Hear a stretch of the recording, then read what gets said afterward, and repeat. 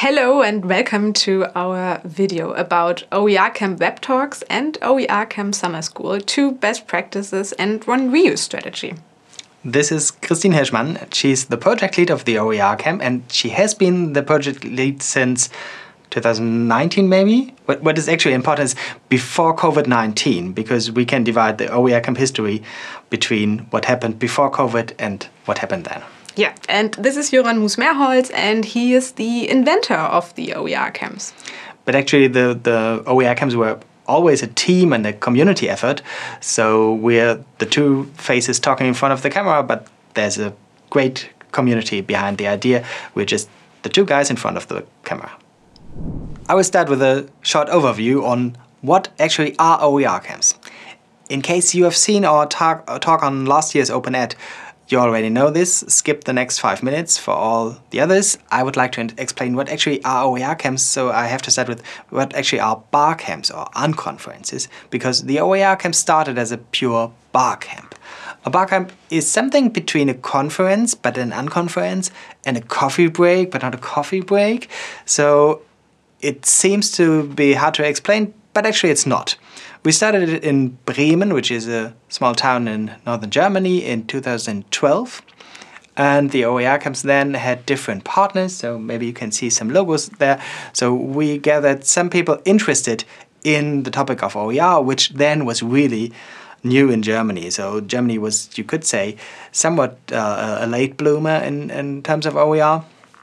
And in OERcamp, this is some years later in Berlin, bigger stage, as you can see. It was always a bar camp.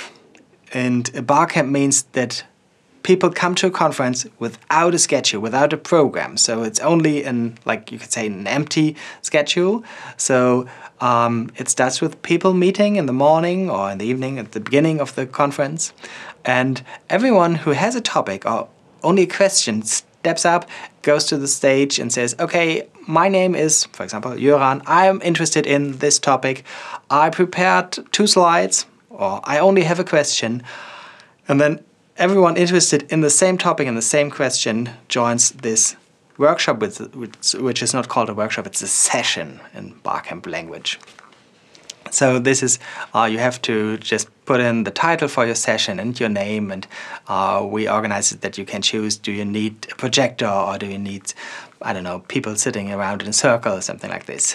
And you can do it digitally or just on a pinboard and have the ideas written there, and you then have a schedule with different rooms and different time slots. So this again is a picture from the first OERcamp in Bremen, the meeting in the morning, and if you take a really close look, you see the people raise their hands. This is the question, who's interested in this session? A session can take place when there are 2 people in the room interested in the same topic. So it's not that you need, I don't know, at least 10 people for a session. It's just to know, okay, we have to use a smaller or bigger room for this session. So this is a really small session, and again, it can be enough if 2 or 3 people are interested in the same questions, and it's a great way to find the 2 people interested in the same question in a room of 200 or 300 people.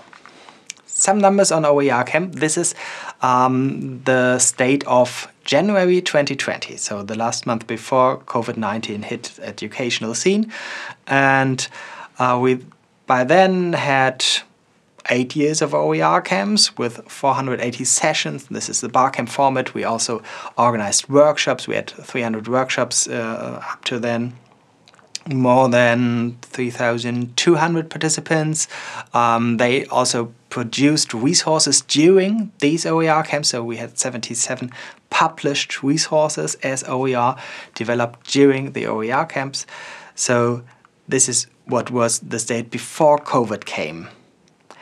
The OERcamps developed somewhat organically, but we found out that they're really good for several purposes. This is qualification, so competencies on OER, mainstreaming, spreading the word on OER to more and more people in education. It's networking, it's exchanging knowledge, experiences, of course. It's actually more than we thought in the beginning, about actually creation of resources, because people coming together say, okay, we can work together on this. We developed a special format, which was more a workshop in the sense of producing resources. And it's about the culture of sharing, so about people sharing their question, their experiences, and of course, their resources. Now, we'll hand over to Kristin. She will tell you about what happened when COVID-19 hit and we developed the OERcamp Webtalks. So in spring 2020, we really needed to rethink our formats and our events. And the format of the OERcamp Webtalks was highly shaped by the COVID situation at that time. That means we really wanted to give tangible know-how to educators needed at that time. So imagine teachers and university staff switching to distance learning, and also higher educational institutions just locking down. So people in a complete new situation, they needed to teach, other people needed to learn, and there were many, many question marks. So yeah, we wanted to give needs-based support, basically, and we wanted to provide the educators with what they needed and gave them the OERcamp Webtalks. So you can say that we were some kind of OER superheroes for educational practitioners at that time. And now you might ask yourself, what are the OERcamp Webtalks? So you can say they are webinars about digital and open educational resources. And we provided both basic knowledge of OER, but also advanced knowledge of OER. And for the OERcamp Webtalks, we had 2 seasons. So one season took place around April 2020, and then we had another season lasting until January 2021. So it was almost 1 year.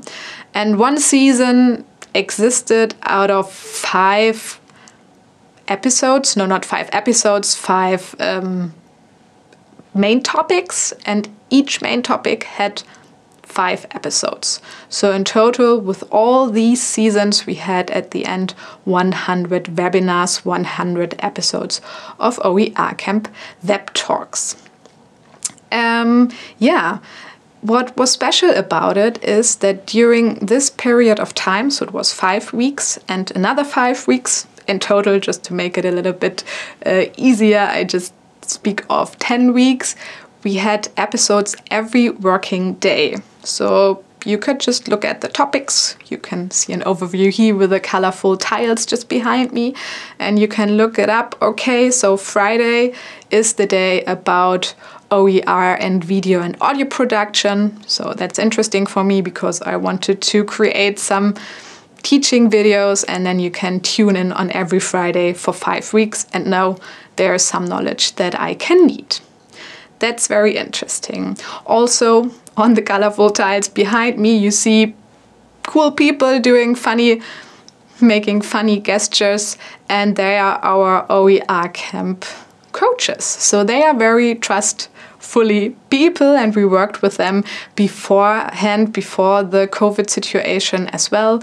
And what's special about them is that they are professionals in their field of knowledge, and they are also a professional in OER.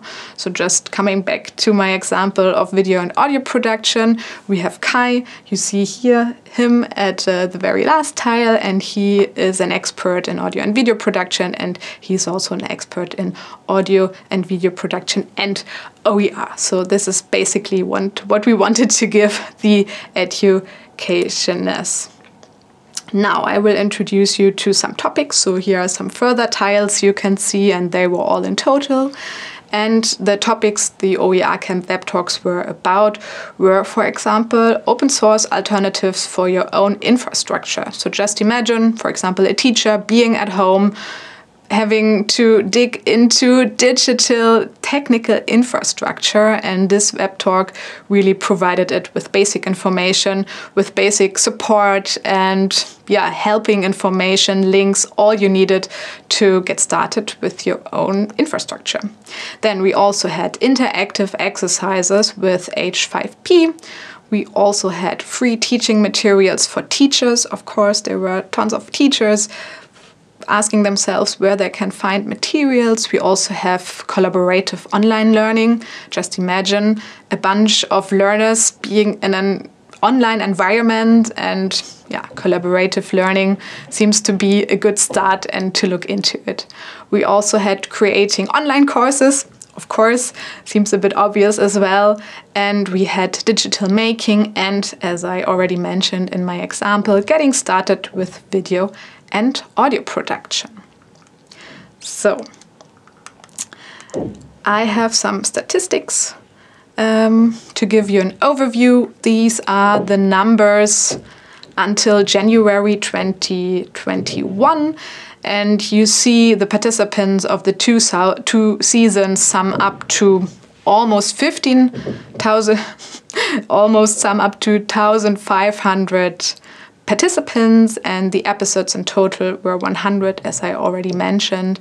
And the YouTube views until January 2021 were approximately 14,000 YouTube views. So this is our first part. We have 100 videos. We had these web talks, webinars, and since we have these videos, we also used them. And what we are using them for, what we were using them for, this will tell Jöran you in the next part. Summer 2020 was the time when we had finished our first series of five series of web talks. So we had 50 web talks, and we thought, okay, how can we bring this to more people? Because the webinars were gone. There was the recording of the webinars, but there were many demands on how can we learn with this webinars. So we started what we called the summer school. I don't know, in Germany, most people like the word games, the punning with OER. So it was the summer school. And we had the idea of bringing these videos together with other resources, together with practices in the form of online courses. So it was maybe not massive open online courses, but small open online courses. And we asked our coaches from the webinars if they could redo their webinars into online course. And what was interesting, most of them wanted to, but not all of them could do it in the short period of time that we had back then in summer, because we really had a high demand from mostly German teachers that were looking for ways to increase their competencies on working with digital and open materials. So the OERcamp Summer School was not only developed by the coaches that already had done the webinars, but with other coaches that took over. And this is our first case of reuse, or maybe two cases of reuse, because we could take the videos and make something new out of it, online courses. And it did not have to be the same people. So we could have the reuse be done by new coaches. Just some insights on the topic of the courses. In 2020, we had a course on creating online courses. We had a course on open web tools for open education. One course was called Getting Started with Video and Audio Production. We had a course on H5P. We had a course on 100 great OER resources and one on OER Explained.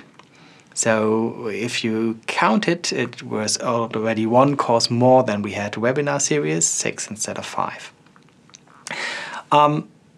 Some numbers on the courses. At the end of the summer, we had 1,142 participants. The coaches had developed 84 lessons in these online courses on a WordPress basis. And we had additional 23 live events. So this is what happened until late summer 2020. And just to complete the picture, we had an additional summer school in 2021. Actually, when you're seeing this in summer 2021, European summer, this is actually happening right now because we have the summer school until October, November 2021. You can find it all on campus.oercamp.de. Now I would like to tell you something about the reuse strategy. And in this project, we try to focus on reusability from the scratch. And maybe this is interesting for some of the OER projects out there. So this is just a visual from an OER camp we had in 2019 maybe, because we have no visuals from this process because it was very abstract in the beginning. So what we thought was, okay, these webinars have, between 10 and 20 participants.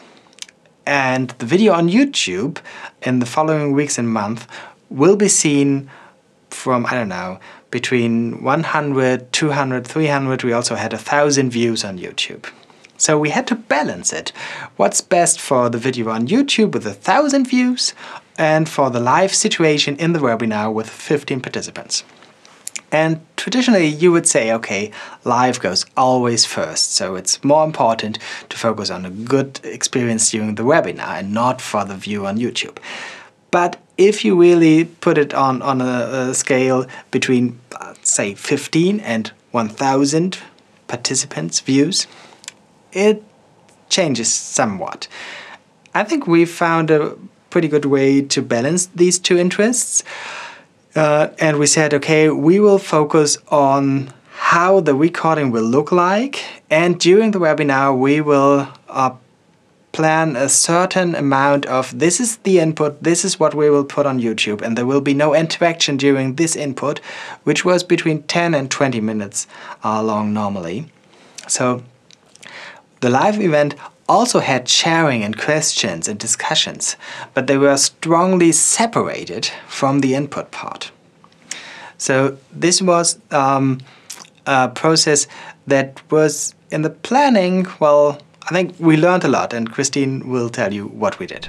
Like Jöran just said, we had a very specific workflow for the implementation of the Webtalks. But before starting the Webtalks and doing the recording, we had a couple of briefings and meetings which were very important. First of all, we were a team of hosts. So it wasn't just me or it wasn't just Jöran, but we were a team of 5 hosts hosting the events. And we wrote down like an agenda so that everyone knew what to say when and what the content of the sentence would be for the introduction. Then again, you saw the colorful tiles beforehand. These were all our OERcamp coaches. So we had 5 per season and we had specific briefings with them as well.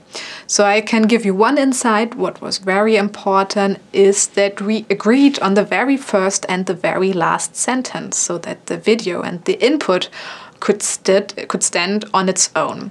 So, for example, the very first sentence of all the inputs should have been something like, "Hello, welcome to this web talk. The topic today is audio and video production," for example. And we really insisted during the briefing that our coaches didn't say something like, thanks Kristin for the introduction. I mean, this is normal interaction also in an online environment, but for the web talks, of course, it was very important that it was a framed input. So the first and the last sentence, for example, were a very important agreement that we did with our coaches.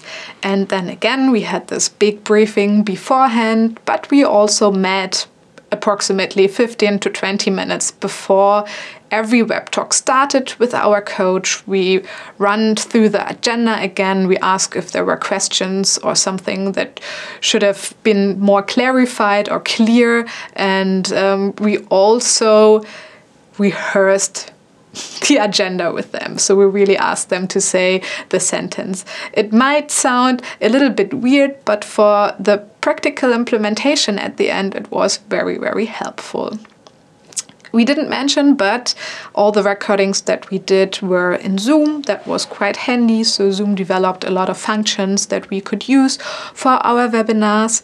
And the workflow that we created after the input and the webinar took place was according to the video production. So just imagine the webinar took place at 7 p.m. So this was one of our webinars taking place in the evening, and it lasted until 8 o'clock.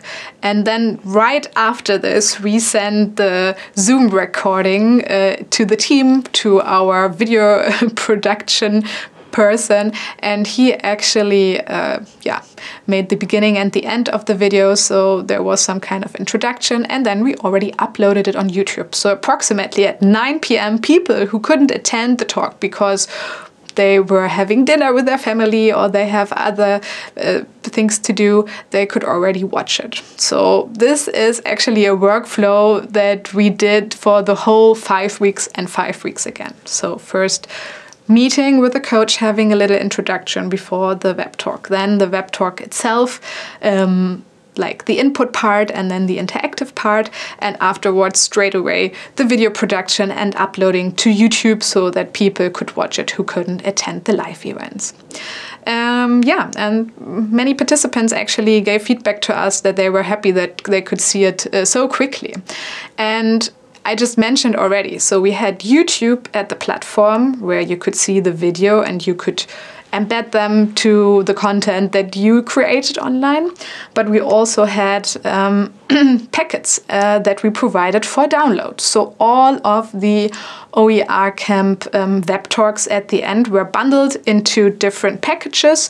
So one package per season or one package per topic, more specifically to say, and you can download them right now. So we provided them with a download link and they are still available, and they are also, we licensed them under CC BY, the license, so that everyone can use them how they would like to use it for their own online courses, for their own blog entries, or whatever they feel like.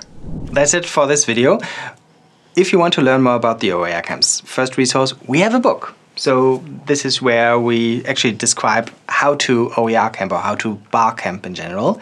Of course, it's CC BY license, so you can not only download it, but you also find a rough translation under oercamp.de/book. And of course, we can stay connected. We have a Twitter account. You can follow us there. We also have a YouTube account with a huge amount of videos already we talked about in this video. And if you feel like it, you can, of course, also send us an email.